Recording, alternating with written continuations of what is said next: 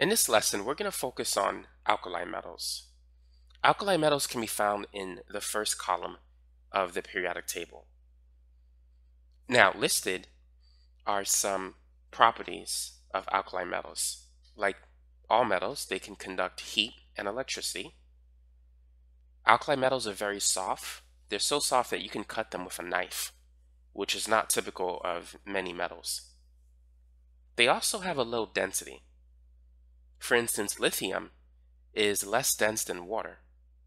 Lithium can actually float on water. They also have low melting points compared to most other common metals. Cesium, for instance, has a melting point of around 29 degrees Celsius. Now, they also have a large atomic radius. Atomic radius increases towards the left. So, sodium is larger than magnesium. As you go to the left, the atomic radius increases. So alkali metals, they have a relatively large atomic radius for their period. That is, if you compare them with other elements in the same row. Alkali metals also have a low ionization energy. Ionization energy increases to the right across the periodic table. So that means that sodium has a lower ionization energy than magnesium. Now, alkali metals are highly reactive. They can react with water, producing hydrogen gas, and at the same time, they can create hydroxides, so they can form alkaline solutions. All of the alkali metals, they possess one valence electron, and so they have a very low electronegativity. They're, in fact, electropositive, which makes them strong reducing agents. They really want to give up their valence electrons to have a complete octet. Lithium is one of the strongest reducing agents out there. It has a standard reduction potential of negative 3.05 volts. Now let's get rid of that. So if you go to the periodic table, in the first column, the first element you're going to see is hydrogen. Below hydrogen, we'll have the elements lithium, sodium, potassium, rubidium, cesium, and francium. The elements below hydrogen are considered the alkali metals. They can conduct electricity, they're soft, they have these properties. Hydrogen is considered to be a nonmetal. At room temperature, hydrogen is actually a gas, so it's not a solid metal. So on a test, if you're asked if hydrogen is considered an alkali metal, for the most part, it's not. However, hydrogen, like the other alkali metals, do contain only one valence electron, since they're all part of group 1. Now, as you go down this group,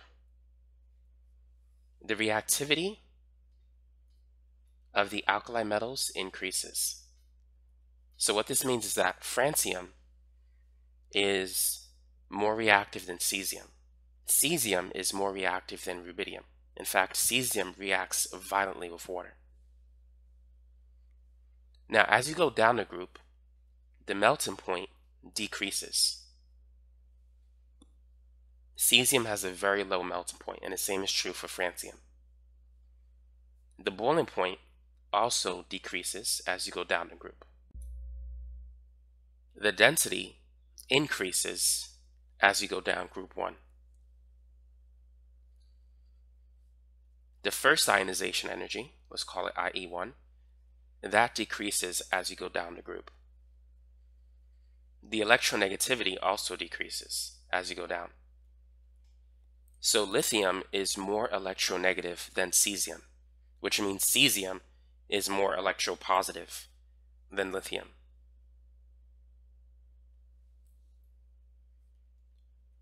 The atomic radius, I'm going to put this here. the atomic radius increases as you go down. And the same is true for the ionic radius. That increases as you go down a group. So those are some trends that you need to be aware of when dealing with the alkali metals.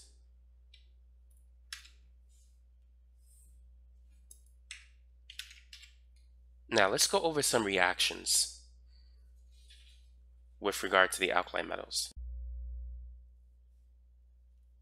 Sodium can react with water to produce an alkaline solution. It will create sodium hydroxide and hydrogen gas. So to balance this equation, we need to put a 2 in front of sodium, water, and sodium hydroxide. Lithium can react with water the same way. It will produce lithium hydroxide and hydrogen gas. So the alkali metals are strong reducing agents. They like to give away their electrons to form metal cations. When sodium gives away its electron, it'll form a positive metal cation. And the reduction potential for that, I wrote it down somewhere, it's 2.71 volts. If you reverse the reaction, it'll be negative 2.71. That'll give you the standard reduction potential. Lithium is also a strong reducing agent. The way it's written, the reduction potential here is 3.05. If you reverse it, you get the standard reduction potential of negative 3.05. But notice that lithium is a stronger reducing agent than sodium. It has a higher potential.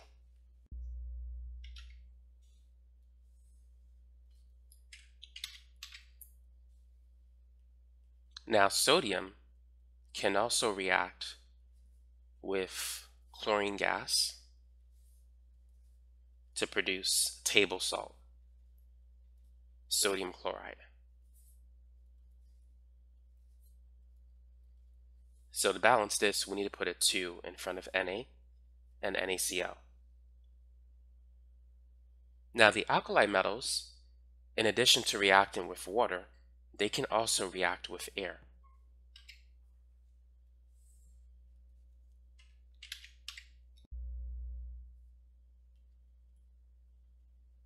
Lithium can react with excess oxygen gas to create lithium oxide, Li2O.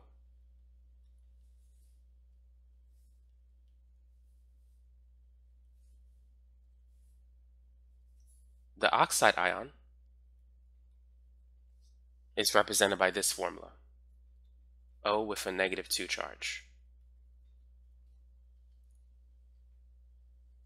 Sodium can also react with the oxygen gas in air to produce sodium oxide, very similar to the previous reaction. But there's one slight difference here. When lithium reacts with excess oxygen, it creates lithium oxide. When sodium reacts with limited oxygen, it'll create sodium oxide as well.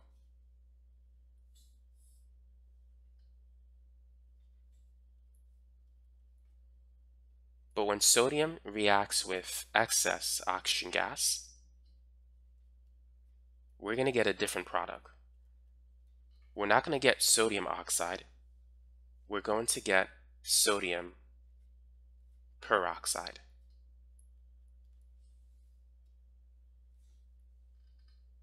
So to balance this, all we need is a 2 in front of sodium. Peroxide has this formula. It's O2, 2 minus.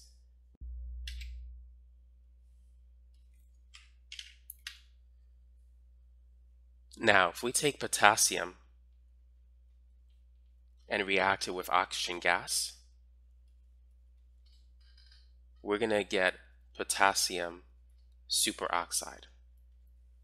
So superoxide is O2 with a negative 1 charge, whereas peroxide is O2 with a 2 minus charge. So keep that in mind. If you react sodium with limited oxygen, you get sodium oxide, but with excess oxygen, you get sodium peroxide. But when you react potassium with oxygen, you get potassium superoxide.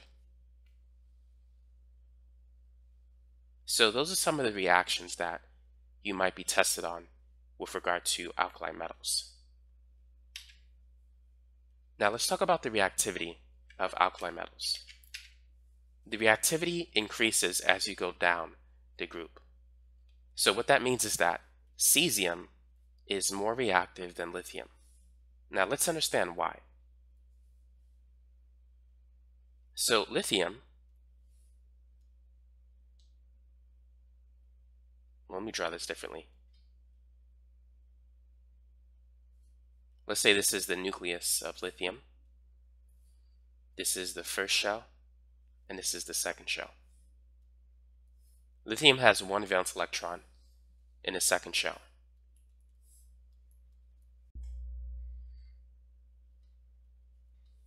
Cesium, on the other hand, is going to be much bigger. So this is the first energy level. This, let's say that's the second, third, fourth, fifth, and here is the sixth one.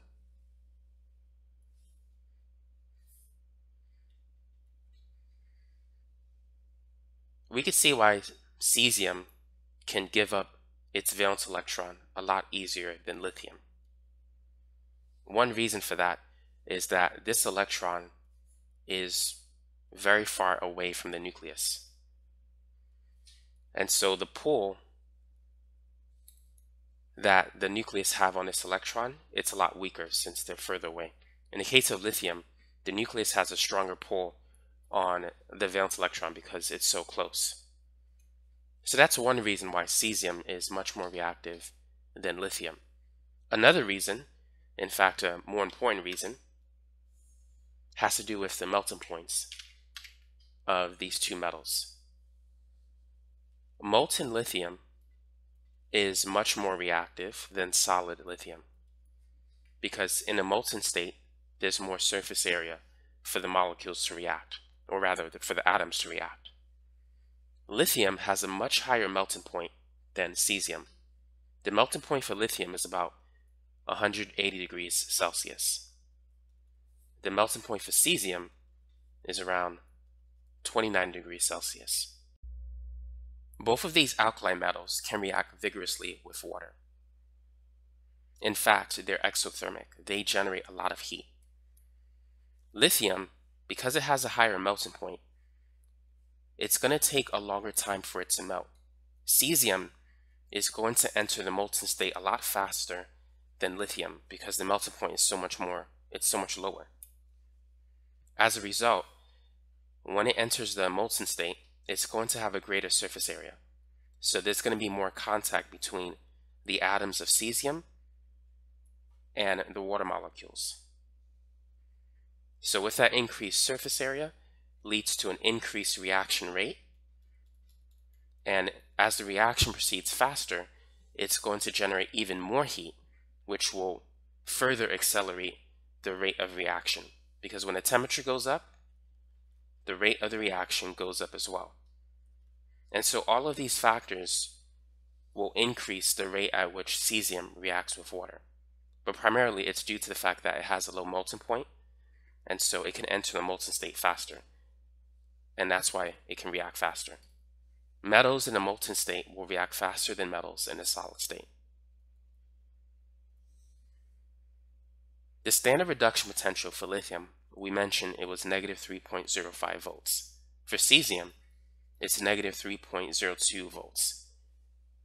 So even though lithium is a stronger reducing agent than cesium, because cesium is bigger and because it has a lower melting point, it turns out that cesium reacts with water a lot faster.